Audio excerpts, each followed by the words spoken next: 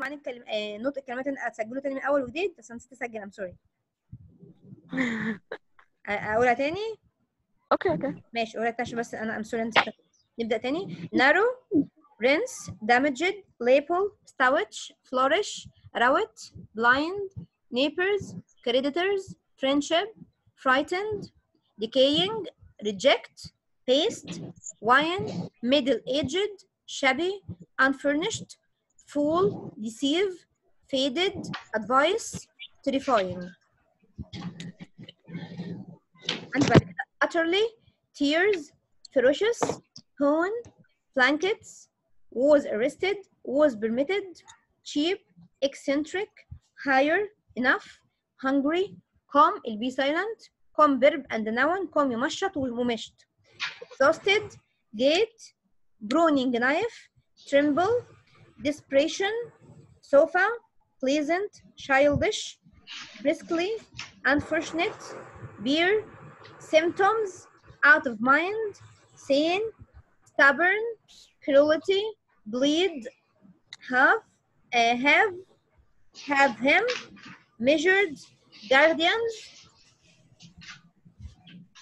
miserable، would، solution، pawn shop، crisis، debts البي silent برضو هنا، feared for، relative، guinea، mud، haystacks، thirsty، rags، cliff، gloves، dig، mistreated، hysterically، shoal، brightness، late nephew كلمة late معناها المرحوم حد ميت يعني، bundle، murderer، memorial، harmless، asylum، troubled، violent، deserve، hesitated and stem.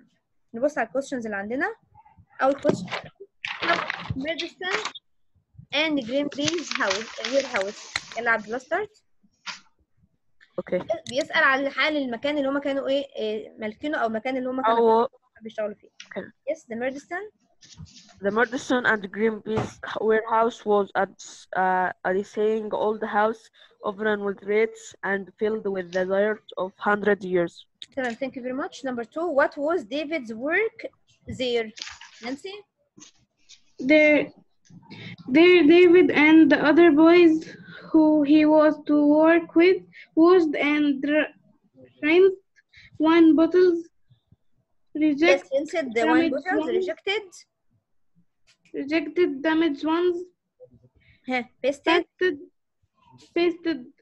labels, fitted corks, and packed the finished bottles in cans. Thank you very much. Number 3, Joy.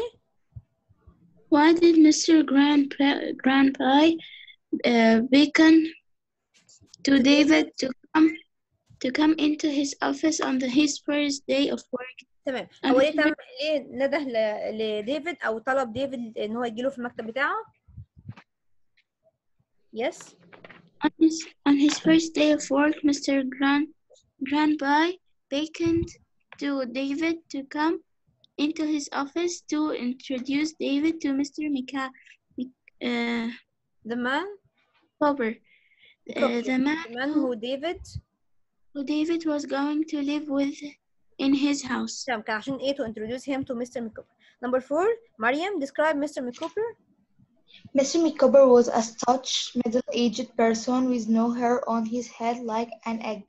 Thank you very much. Number 5, Abdullah. Why would Mr. McCopper come to David again for that evening? ليه كان هيقابله بالليل تاني مرة تانية؟ عشان ايه؟ Mr. McCopper told David that he would. سامعني مش؟ Yes, سامعك يا حبيبي، اتفضل كمل. Okay. Told David that he would come to him again for that evening to teach David that quickest route. quickest route يعني أسرع طريق. لا الناس مش المفروض تبقى رود. في روت وراوت ممكن يتنطق الاثنين صح يا عبد الله. ممكن أقولها راوت أو روت. both are right. تمام؟ Okay. Yes. From the warehouse to his house. تمام. Thank you very much. كان هيقول على أسرع طريق أو the quickest route. Number 6, how was Mr. McCooper's house, Nancy?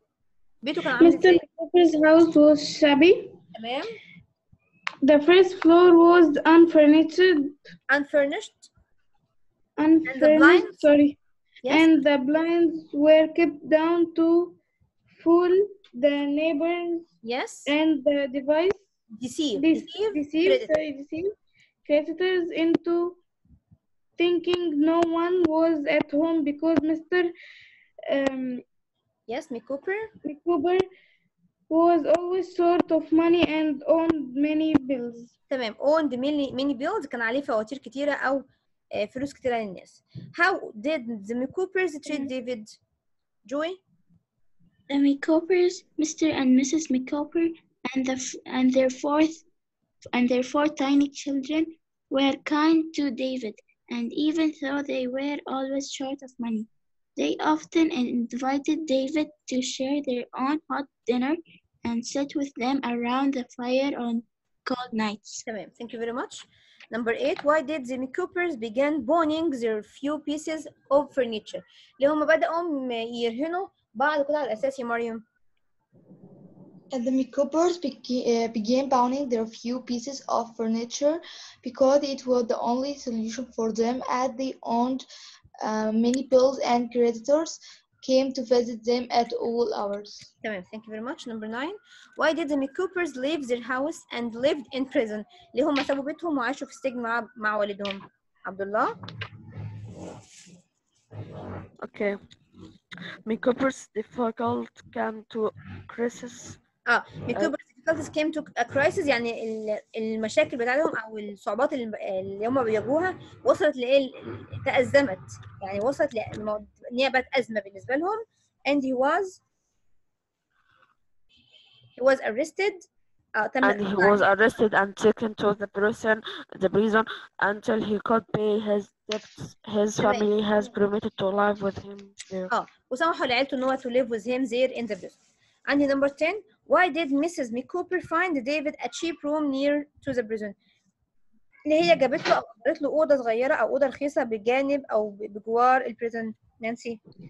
Mr. McCooper feared for David at 10 years old all alone in the street, so she found him a cheap room near enough to the prison so that he could visit them in the evening after work. تمام. Thank you very much. Number 11. Why did Mr. McCooper take his family to Australia؟ ليه هو خدهم وداهم أستراليا؟ Joy? A rich relative died in Australia and left Mr. McCooper some money, so he planned to pay off his debts. His debts, yes. And take his family there to live. David didn't want to stay in London without them. Thank you. Number 12. What did David decide to do after the McCoopers had left London? Mariam? After the McCoopers had left London, David decided to find his eccentric aunt, since she was his only real relative he had in the world. He decided to ask her to take him into her home. Thank you. Number 13. Really, why did David write a letter to Bugatti? Abdullah. David wrote a letter to Bugatti to ask her where Miss Betsy lived. Yes. 14. What did Bugatti send David? Bugatti sent David a half guinea yes. to get him to Dover, where Miss Betsy lived. David planned to use it to hire a car to take him and his small box clothes there. تمام. هو أجرها عشان ياخد هدومه وياخد حاجته ويسافر بيها لحد دوفر. Why did David set off on foot? Joy. David set off on foot because the man he hired drove. Yes, he drove off with his half guinea. With his half guinea and his box. David ran after him crying, but he was left the money.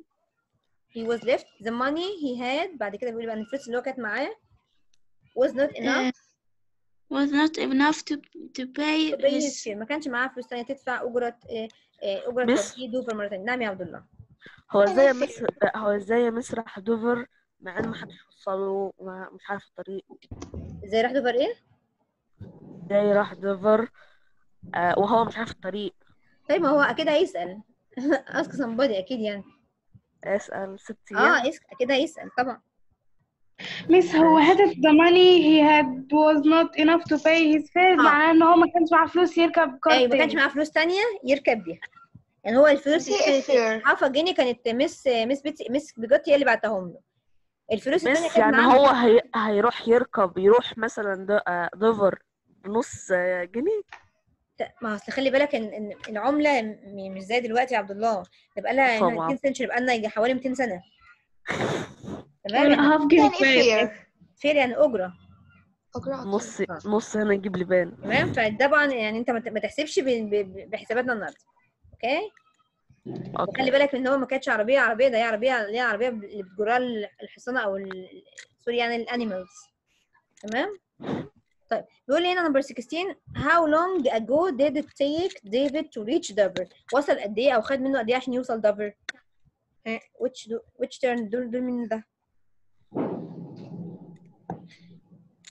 نانسي مريم I think مريم. David reached Dover at the end of 6 days with no money, very hungry, thirsty, and worn out. تمام. 17 why did even Betsy cry when she saw him when she saw David؟ عبد الله. Aunt Betsy cried when she saw David at her gate because of his merciful sight. because of his miserable. خلي بالي هنا كلمة because of يجي بعدها noun، أما because بس يجي بعدها جملة كاملة. يبقى because of his miserable sight. لو أنا عايزة أحط because بس أقول because he looked مثلا miserable. because he looked miserable. يبقى because of يجي بعدها noun، أما because of يجي بعدها جملة كاملة. ماشي تمام؟ Okay. تمام. عندي number 18 بيقول لي هنا why did Miss Betsy lead David into her house؟ ليه دخلته بيتها؟ نانسي؟ When Miss Betsy knew that David was her nephew and listened to his story after his mother's death and being walking for days without food or sleep, she hurried to him and led him into her house and put him on a sofa and brought him a drink. تمام. طبعا هي في الاول كانت ايه يعني اكيد يعني في الاول كاي واحده ما كانتش تعرفه فخايفه منظره، فكانت ايه خايفه تدخله. فلما عرفت ان هو ابن النيفيو طبعا ايه سمحت له ان هو يدخل البيت بتاعه. نمبر 19 بيقول لي who was living with Miss Betsy؟ جوي. مس ديفيد ده يعتبر يعني ابن اخوها. ما هو احنا قلنا ما احنا قلنا ان بيتسي هي تبقى تعتبر عمة بابا الكبير، صح؟ صح. فلما تكون عمة بابا تبقى هي تعتبر ايه يعني بمثابة يعني جريت انت، او احنا زي ما احنا بنقول هنا عندنا احنا مثلا في مصر ممكن نقول عليها، ما نقولش عمته، ممكن نقول عليها مثلا جدته، لان هي عمة بابا تعتبر جدته. تمام. بس هم هناك بيقولوا ايه جريت انت. تمام. يعني هي مش عمته على طول، ده عمة بابا. جريت انت يعني هي عمة بابا. اوكي. طب ليه ميس في 2 جريد؟ ليه ايه يا حبيبتي؟ ليه جريت أنت؟ الانجليش بتاعهم كده احنا يعني مثلا جده مثلا يعني بصي يا ناس، بابايا فازر، جدي جراند فازر. طب بابا جدي اسمه ايه؟ جريت جراند ايوه جريت جراند فازر. طب بابا جدي جريت جراند فازر. تمام. يبقى جريت يعني ايه والده. تمام. او الاكبر يعني معناها هنا الاكبر. اوكي. تمام. طيب احنا كنا واقفين في 19 قلنا هو was living with Miss Betsy. مين اللي كان عايش مع ميس بيتسي يا جوي؟ A pleasant-faced gentleman yes. had a friendly smile and seemed to have a childish way about him. Was living with Miss Betsy. His name was Mr. Dick. He was her best friend and advisor. تمام. هو كان البيست فريند بتاعه، كان الادفايزر، وكان عايش معاه في نفس البيت. نمبر 20 why did Miss Betsy call out Mr. Dick to come after David's arrival؟ ليه ندهت عليه بمجرد وصول ديفيد؟ كانت عايزه منه ايه؟ مريم؟ Miss Betsy called Mr. Dick out to come after David's arrival because she needed his advice concerning David. تمام. كانت محتاجه تاخد رايه او تاخد نصيحته بخصوص ديفيد. 21 what was Mr. Dick's advice to Miss Betsy about David؟ نصحها بايه عبد الله؟ Mr. Dick advised Miss Betsy to wash David and then feed him. تمام. 22 what did David wear after having a bath؟ بعد ما خد الدش عمل ايه؟ When David had bath, they put him in a shirt and trousers of Mr. Dick. مستر ديكس طبعا لبس هدوم مستر ديكس لان طبعا مفيش عندهم الملابس بحجم مين؟ بحجم ديفيد. نمبر 23 what did David tell his aunt about Mr. أكيد and كانت Mrs. نعم حبيبي طويلة، أكيد كانت رضاهم طويلة أكيد. تقول يا عبد الله؟ احنا مس قلنا ان مستر ديك كان راجل يعني مليان، لا احنا فأكيد ما قلناش ان هو مليان، احنا كنا بنتكلم الراجل المليان اللي هو مستر ميكوبر. احنا ما وصفناش مستر ديك، ما كانش في وصف المستر ديك. تمام هو بس كله هو كل الوصف بتاعه ان هو كان شايلدش يعني ايه طفولي كده، يعني بيحب الاطفال بيحب يلعب معاهم بيحب يهزر بليزنت راجل يعني مرح يعني راجل مرح. اوكي هنا بيقول بعد كده طبعا what did David tell his aunt about Mr. and Miss Madison؟ قال لهم ايه بقى عن Mr. and Miss Madison يا عبد الله؟ مس هو مش المفروض يبقى ايه؟ انا مش عارفه. مش المفروض جوي. ماشي يا جوي. I'm sorry I forgot. I'm so sorry. Start. I'm sorry. David. David told his aunt the story of her mother of her. Yes. Unfortunate marriage يعني زواجها التعيس. كلمة fortunate محظوظ أو lucky. Unfortunate معناها unlucky. غير محظوظ. أنا قصدي هو إزاي هنا في hair؟ مش ديفيد ولد؟ لا. of her mother المفروض his mother's unfortunate. لا هو قصده لا بصي يا جوي هو قصده ان المارج بتاعها يعني her mother's marriage. فاهمة قصدي؟ يسلم جواز أم التعيس. نعم يا مريم. شفت يقول جواز أمه. ايوه زواجها هو التعيس. هو مش قصده يعني هو هنا هير ديت عايده على مامته مش عايده عليه هو. يعني المارج اللي هي العلاقه اللي هي كانت دخلت فيها علاقه مش كويسه، علاقه غير محظوظه، علاقه سيئه. يبقى of her marriage of her unlucky marriage. معايا كده؟ واضحه؟ هي مش غلط هي صح. هو بيصف زواجها ان هو تعيس، فبيقول ان her marriage was unfortunate marriage. زواجها هي. ايوه زواجها هي مش هو ملوش علاقه بيه. To Mr. Madison complete and of the way they had treated David. تمام. وفي الطريقه كويسه، الطريقه اللي مش كويسه اللي كانوا بيعاملوا بيها دي. What did Miss Betsy do after that؟ عملوا ايه بقى بعد كده؟ عملوا ايه؟ مريم؟ لا جوي صح؟ جوي قالت خلاص. جوي لسه قايله 24 بقى. Miss Betsy wrote to عملت ايه بعد كده؟ Miss Betsy wrote to Mr. Murdstone and asked him to come with his sister to come to see her. يعني هي اللي طلبت منهم ان هم يجوا عندها عشان ايه؟ تقابلهم بخصوص ديفيد. Number 25. What did Mr. and Mrs. Murdstone tell Miss Betsy about David? قالوا لها بقى ايه عن ديفيد؟ When Mr. and Mrs. Murdstone come to Miss Betsy, they told her that David have given them great trouble and that he was a stubborn يعني عنيد. stubborn and had a violent temper. مش عارف violent temper. كلمة temper يعني مزاج، وviolent يعني عنيف. مزاجه عنيف يعني هو بيضرب بيزعق بيصرخ بيعض. قصدها كل ده بviolent temper. And he was the worst boy in the world. بوظوا الولد خالص مع انه المفروض ده طفل ده طبيعي ان هو يعمل كل ده. Number 26. Did Miss Betsy let Mr. and Miss Madison take David؟ سمحت لهم ان هم ياخدوه يا نانسي؟ When Miss and Mr. Murdstone wanted to take David with them, Miss Betsy told them that she didn't believe them and they were only murderers, and told them that if she ever saw them, she would knock them down. She refused. لا هي refused. لا الكلمة المفروض تبقى refused يا نانسي. She refused كان مكتوبة غلط.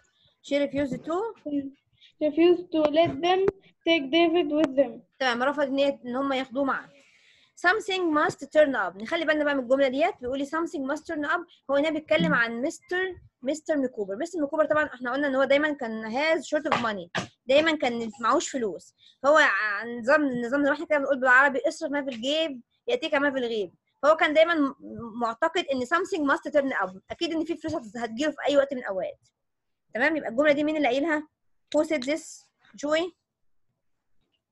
Mr. Micawber. تمام. why Say did he always say so؟ ليه دايما كان بيقول الجملة ديت يا جوي؟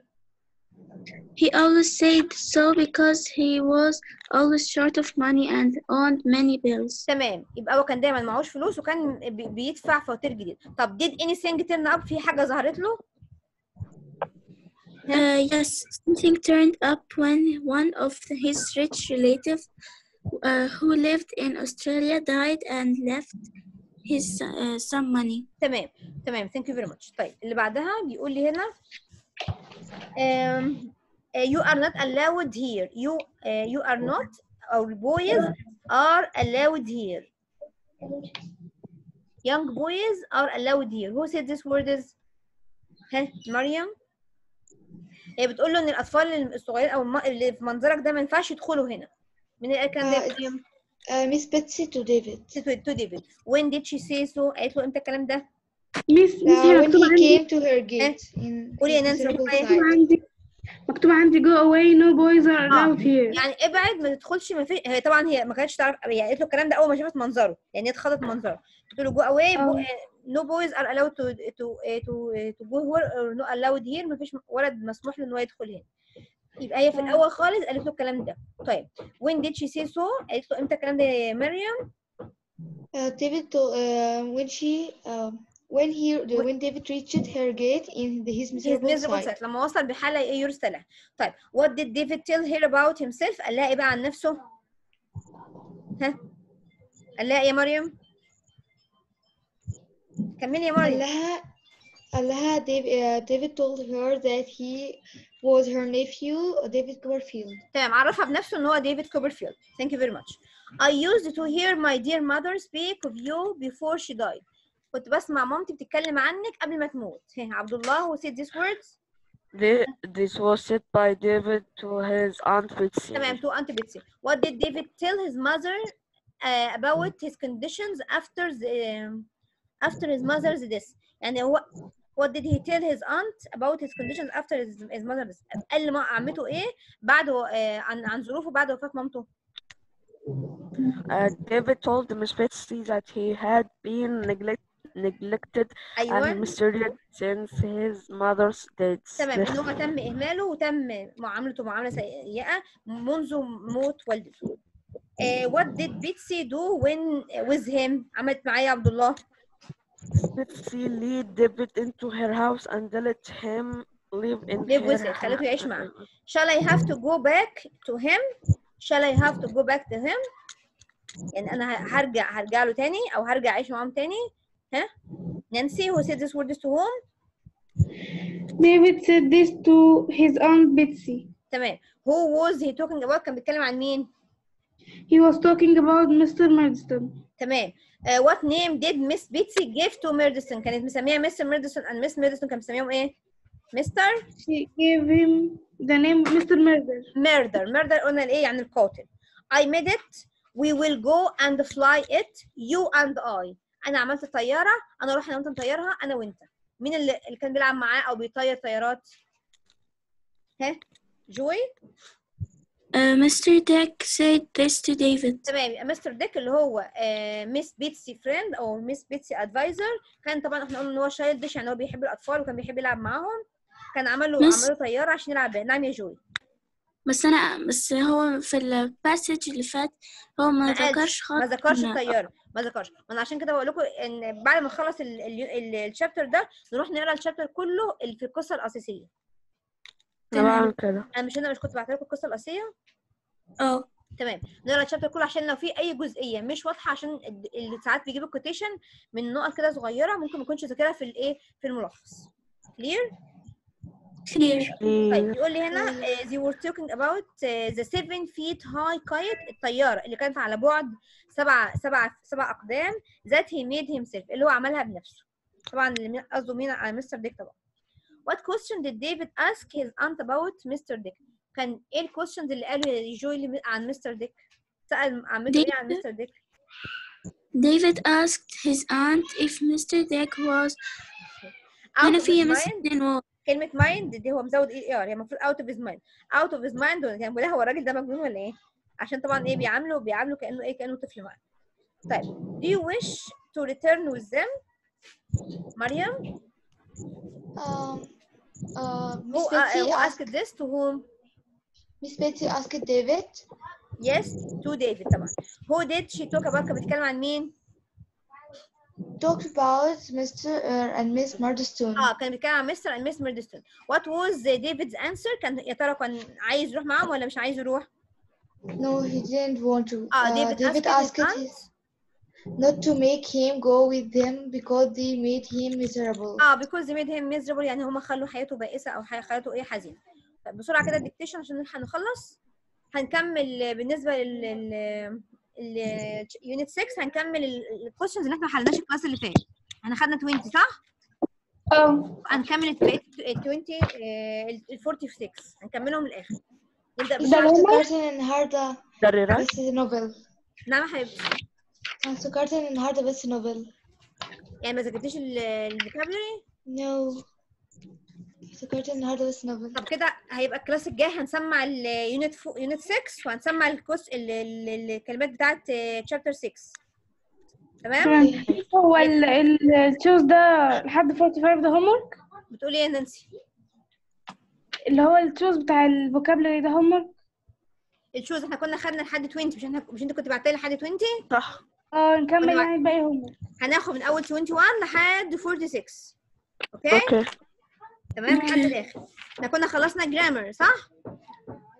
خدنا لحد خلصنا كنا خلصنا جرامر. هو بس الكويشنز اللي هي الايه المالتيبل تشويس اللي بعد الفوكابلري. اوكي؟ تمام. ان شاء الله الكلاس الجاي هناخد شابتر 7 تمام، وهناخد ديكتيشن على الشابتر 7 الصغير جدا. هناخد ديكتيشن على شابتر 6 ويونت 6. مس نعم يا عبد الله. ديكتيشن على شابتر 6 هناخد 5. احنا خدنا 5 معلش هناخد ديكتيشن على شابتر 5 ويونت 6. انا قصدي يونت 6 اللي احنا ما اتمناش عليه النهارده. تمام لان شابتر 6 صغير مش كبير، مش زي الشابتر ده. اوكي do you have any question؟ No. السلام عليكم. حد عايز حاجه قبل ما نقفل؟ شكرا يا حبيبي. thank you very much. السلام عليكم. شكرا يا مس. شكرا يا حبيبي. السلام عليكم ورحمه الله وبركاته.